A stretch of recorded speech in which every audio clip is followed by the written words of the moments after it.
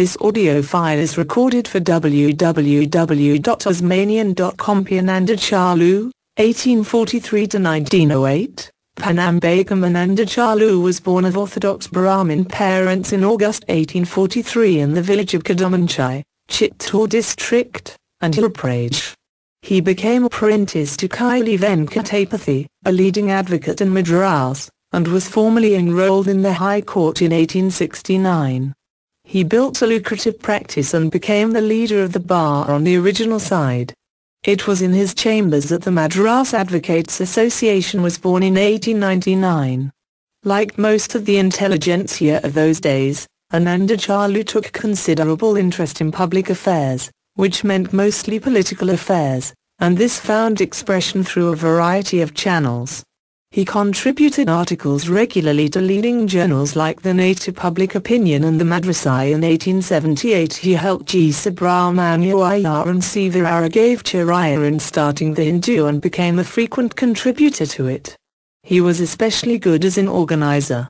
He started the Triplicon Literary Society in 1884, of which he was elected president, and this did much for the political awakening of the people.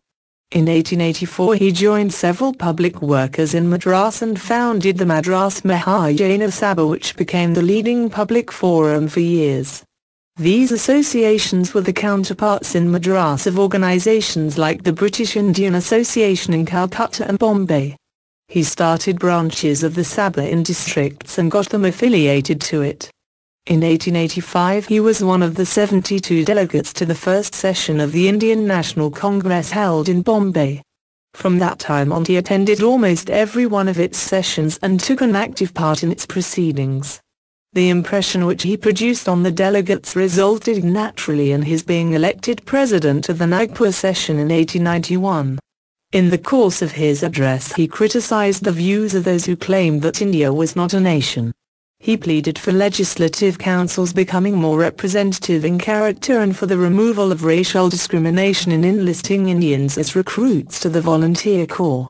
He was chosen to the working committee of the Congress in 1891, and elected as secretary in 1892. He was also selected as a member of several deputations which made representations to the government. He was always in favor of agitation on strictly constitutional lines. He ranged naturally on the side of the moderates in the Congress in 1907–8, but he passed away before he could do anything to avert the split between the moderates and the extremists. Both the public and the government came to recognize him in due course as a respected All India leader, and the government conferred on him the distinction of Rai Bahadur and CIE.